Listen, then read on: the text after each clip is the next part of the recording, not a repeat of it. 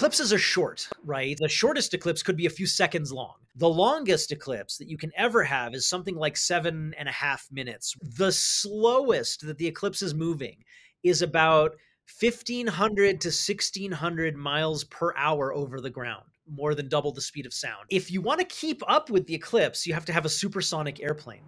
In 1973, scientists flew the prototype of the Concorde, and they were able to like cut holes in the fuselage and set telescopes to look through it to look at the sun. And because the Concorde flew supersonic, they were able to keep up with the eclipse over North Africa for 74 minutes of totality. Now, the downside is you're flying supersonic. That means you have this giant shock wave around your aircraft, and looking through a shock wave means the atmosphere is doing this, and it compromises the science, unfortunately.